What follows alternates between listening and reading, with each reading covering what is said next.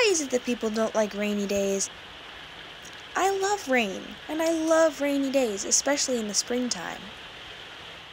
Granted, I am a child at heart and I delight far too much in the simple things of life, but I do love rain. I love the texture it makes on the surface of our pond.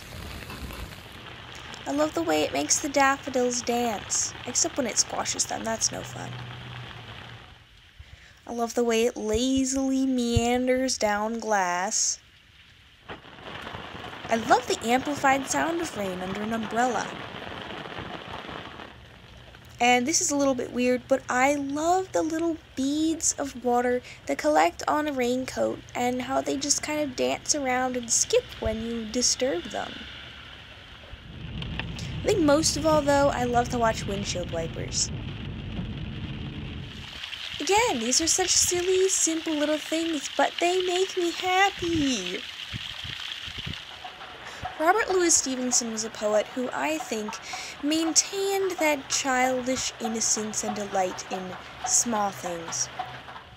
The first two poems that I ever memorized were by him.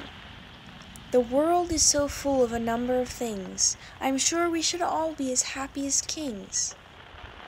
And the second one was, the rain is raining all around, it rains on field and tree, it rains on the umbrellas here and on the ships at sea. The world is so full of marvelous and wonderful things, and we just really need to allow ourselves to enjoy them. Something as simple as a rainy day makes me happy. I am going to have a pretty great life, because I will always be able to find things that lift my spirits.